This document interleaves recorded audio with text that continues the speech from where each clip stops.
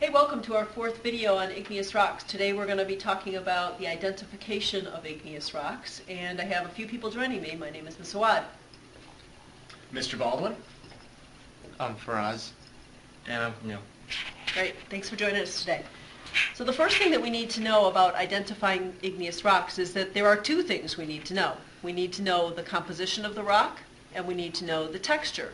And just to get us started, we're going to do a very quick review of the 9 most common minerals that are found in igneous rocks. So if you want to zoom in here real quick, we'll take a look at them. And we're going to start up here at the top with quartz.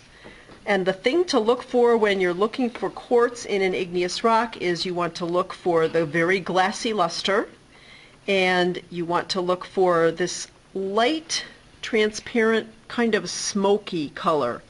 That's what most quartz is going to look like when you see it in an igneous rock. Second mineral you want to look for is you want to look for muscovite. Remember, muscovite is one of the micas, and it's the lighter color of the micas. And it's typically easy to see because you can still see that one direction of cleavage in the muscovite that you'll find in most igneous rocks. So you will be able to see little flakes of muscovite.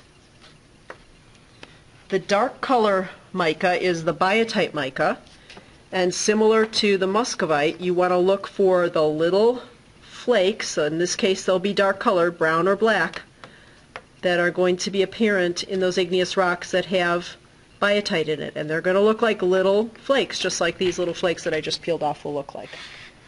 Okay?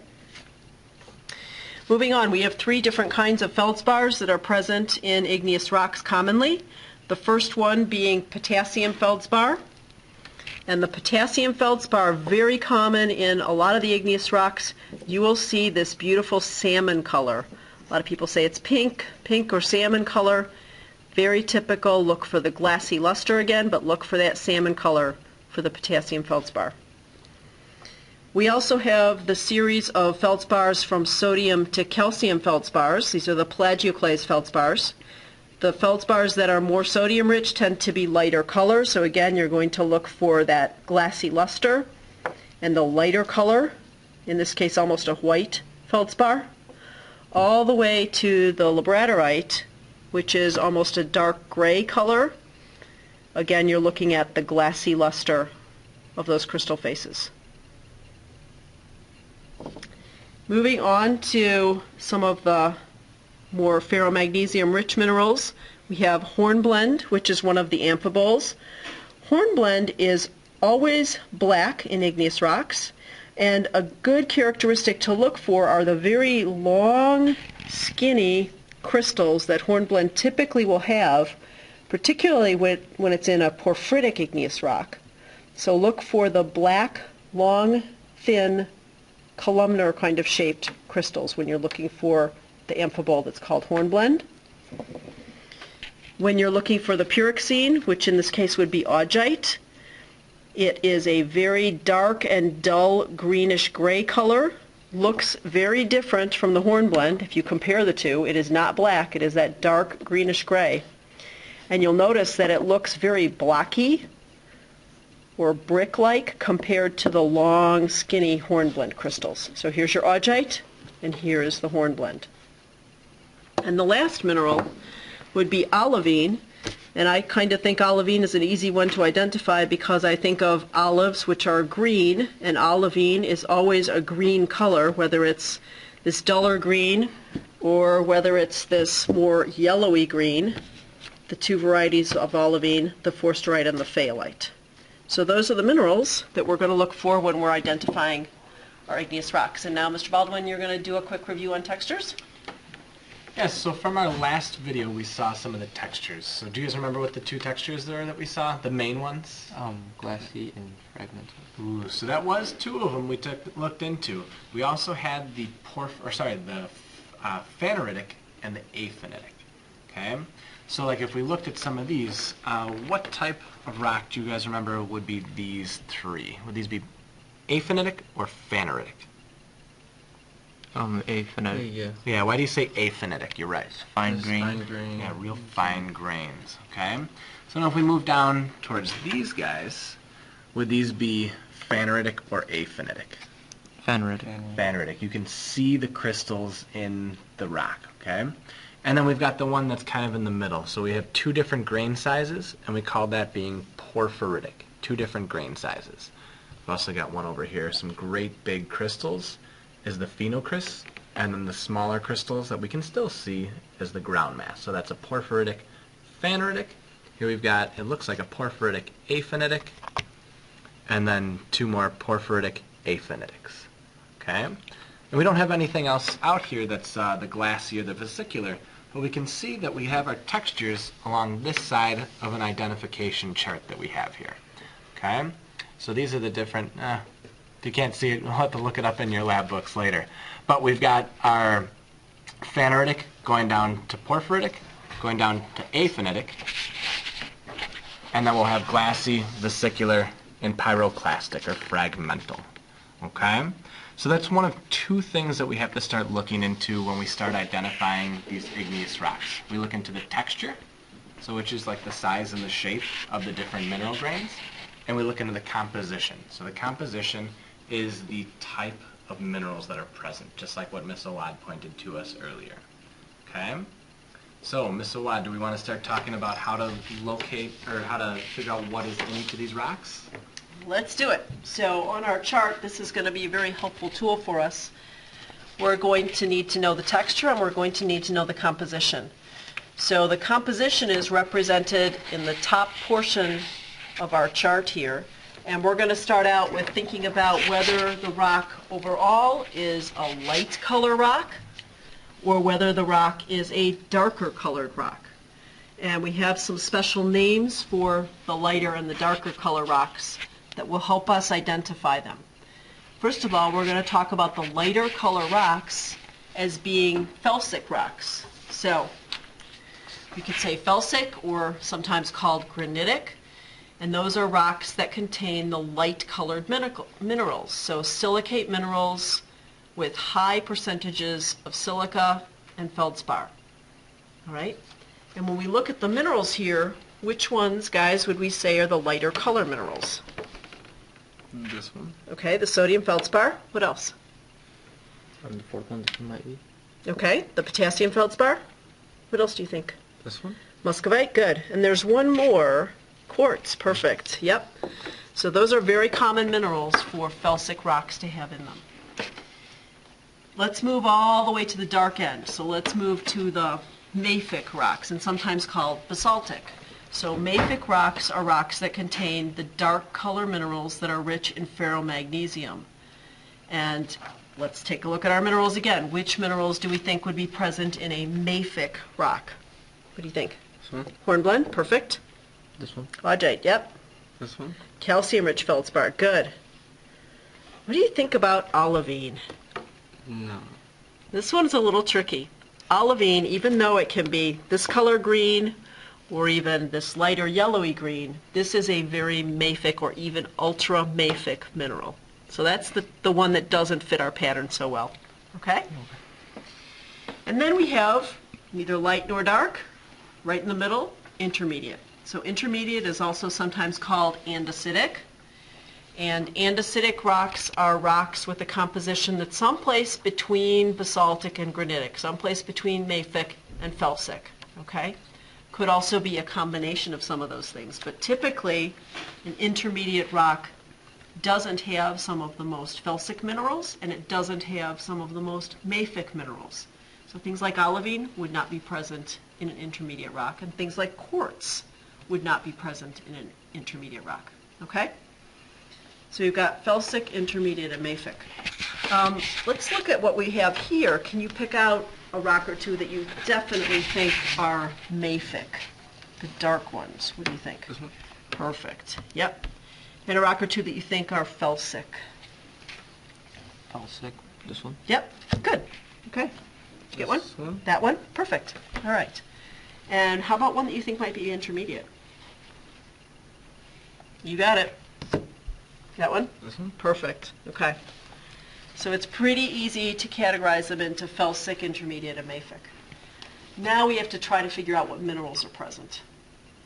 One quick question. Can we do that when we're talking about aphanitic? No. Why not? They're too Fine. small to see.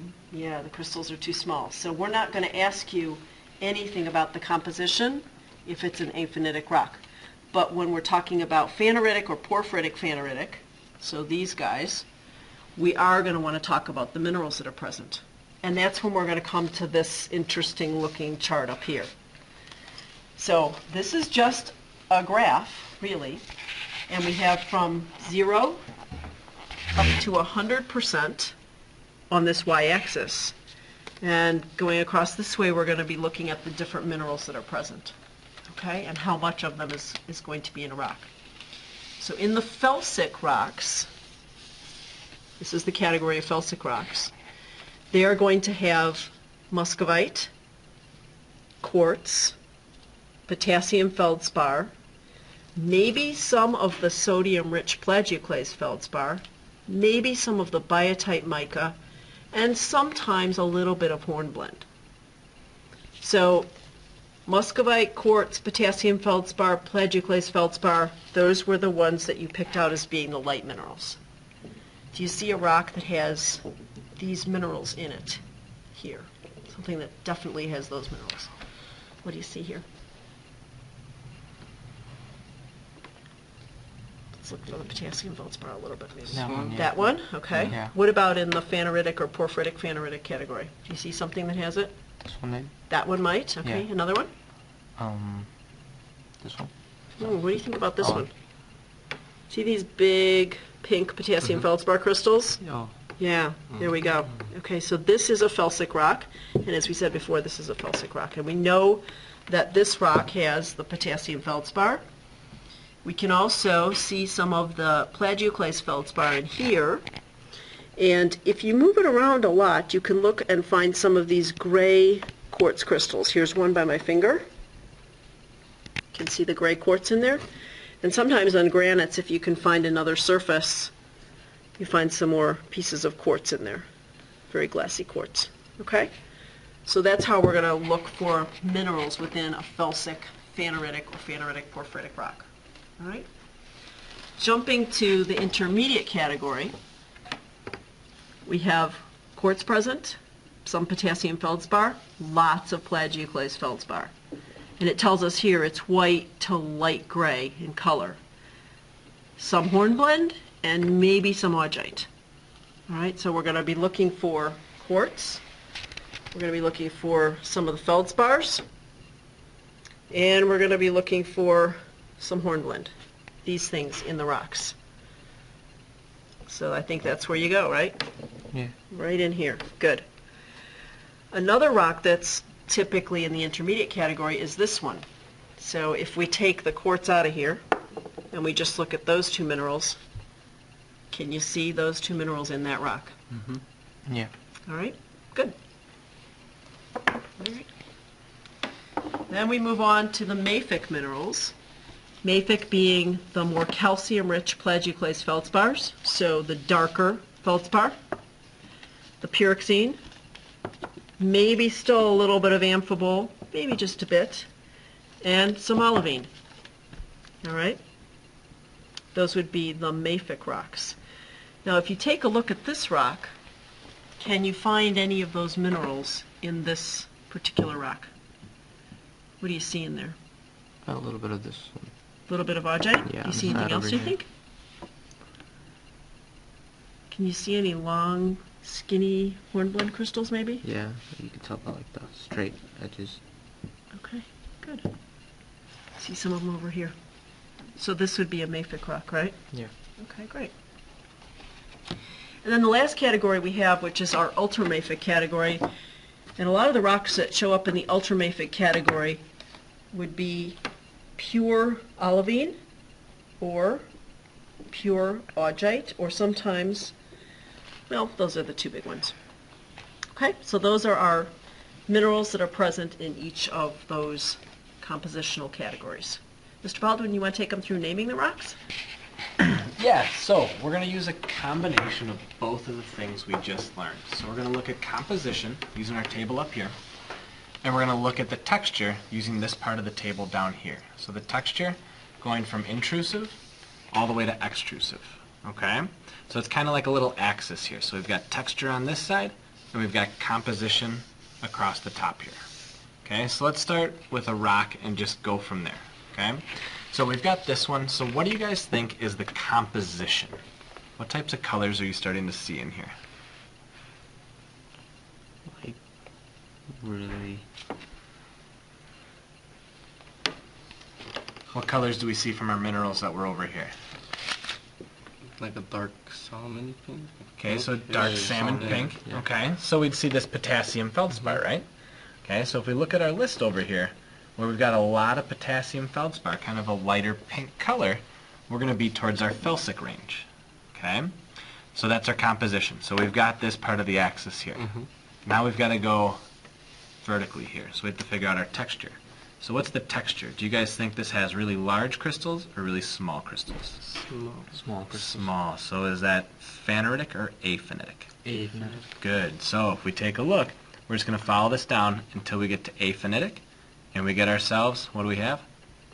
Rhyolite. Rhyolite. Perfect. Okay. Making sense so far? That's pretty easy, guys, huh? Yeah. Good. All right, you guys want to try another one? Sure. Okay, so let's take a look at this one. Do you guys want to do composition first or texture first? Texture. Texture? Okay. So what type of texture do you guys see?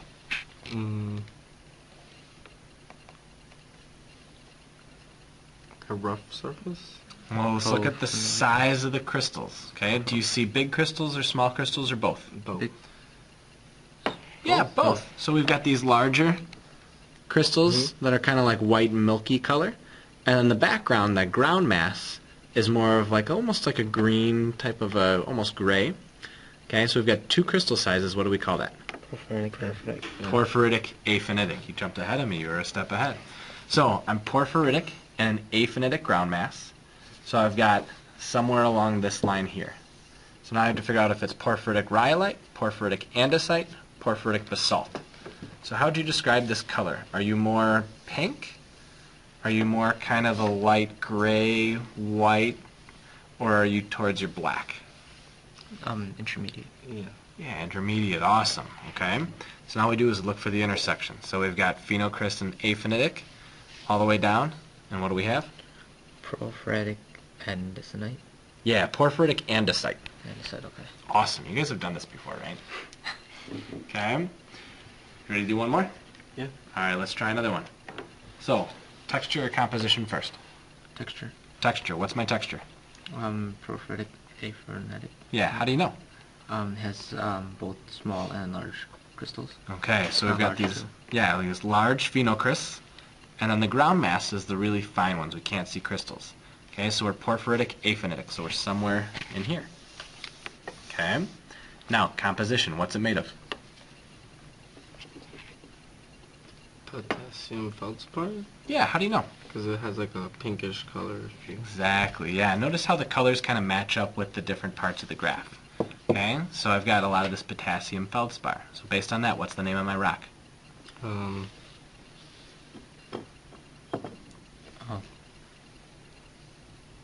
Porphyritic rhyolite. Perfect, okay. So I just look for my felsic intersecting with my porphyritic aphanitic. So I get porphyritic rhyolite.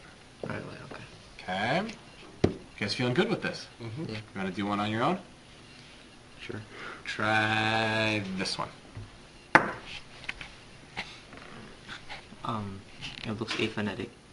This one's kind of tough. So remember, if you look, yeah, sometimes you have to look at all the surfaces. So do you see it's kind of like shining crystals in here?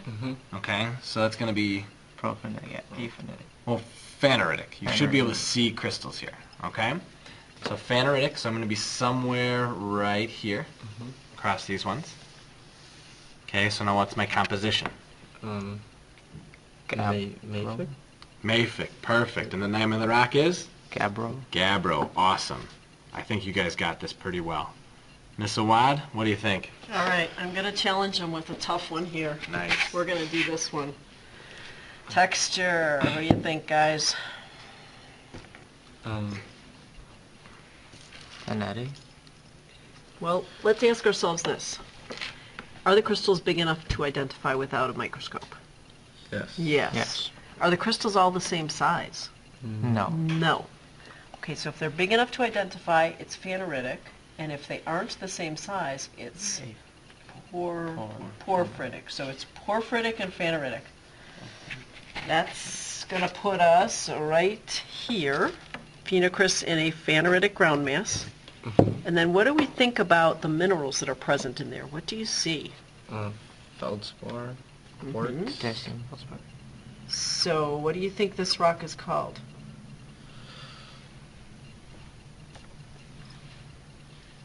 We're here, right? Porphyritic granite. Porphyritic granite. Perfect. Okay, good. So I think we have mastered this top portion of it, and we've got just this little tough section down here at the bottom still to go. Forgot about those. Yeah, these are some of the tricky ones. But we've looked at these textures already, so we're going to have an easy time with this.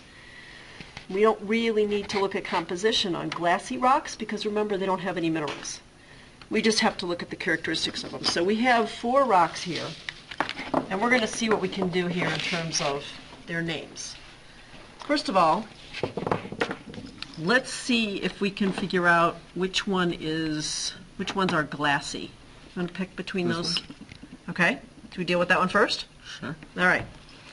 So this is definitely glassy. Here's our glassy category. Goes all the way across. And we kind of have one choice here, right? And it's called obsidian. Even though this is black, it has some white spots in it. Sometimes obsidian is a rusty red color with some streaks of other, maybe a lighter color gray through it. Regardless, it's going to have this glassy look to it, and that is obsidian. Okay? So that's one we did. Anything else here that looks like glassy texture, doesn't have minerals, as opposed to being ash that's gotten stuck together? This one? Okay. What else does that one have that's different from the obsidian? How is it different?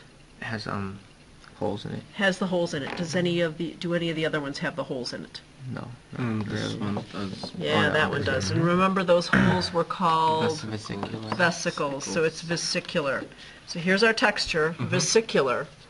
Now we have 2 different vesicular igneous rocks. We have vesicular pumice, and we have scoria, or vesicular basalt. The difference is the pumice is the lighter color, lighter weight one. The scoria is very dark in color. So between these two, which do you think is the pumice and which do you think is the scoria? This is the pumice. Good? And then the scoria. Perfect. Got it. Okay, so we have our obsidian, we have pumice, we have scoria, and the last one that we need to talk about is this fragmental or pyroclastic. And this is a volcanic tuff, which is ash that's just piled up from an eruption and is stuck together. And here's our volcanic tuff. So the thing that you might notice is when you look at the andesite and you look at the volcanic tuff, they're pretty hard to tell apart. Right? Sometimes a microscope will be really, really helpful. If you suspect that the rock is ash held together, maybe grab a microscope, take a look, and see if you can see the difference between the crystals that are present in an aphanitic andesite versus the ash that's being held together in a tuff. Okay? Yeah. So we made it through the intrusive, the extrusive textures, and all of our glassy and fragmental rocks, and we talked about the compositions, we reviewed the minerals. Do you have questions? No, not really. Okay, good job. We plowed through that one. That one was a big one. It was. It's a lot of work. Yep. Right. Well, thank you guys so much for your help, and we'll see you all in class. And you guys are going to be teaching this at some point, right? Yeah. Thanks, guys. Bye. Have a good one, guys.